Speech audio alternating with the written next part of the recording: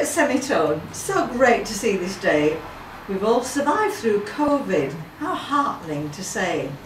Meeting friends in person, a screen cannot replace, but now our skirts and trousers should not be a disgrace. To have a new experience keeps you young, they say, so I'm feeling slightly younger after what's gone on today. Wanted to visit Semitone, up to the challenge rose, took a thin, long stick and pushed it up my nose.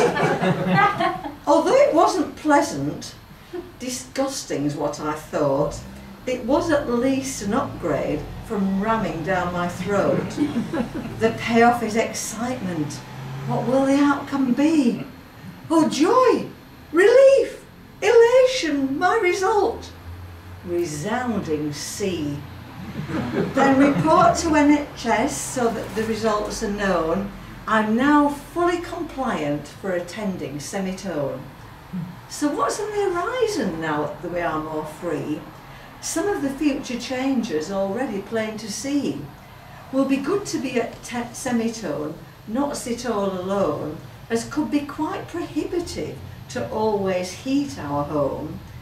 Distance huddle, all together, keep us warm as toast, and we'll keep down the heating bills when we need it most. But can we always get here? Certainly we'll try, but access using petrol depends on the supply.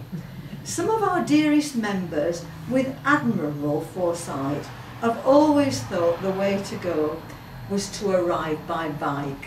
But whatever future challenges, whatever we are thrown, let's all just overcome them and enjoy Semitone.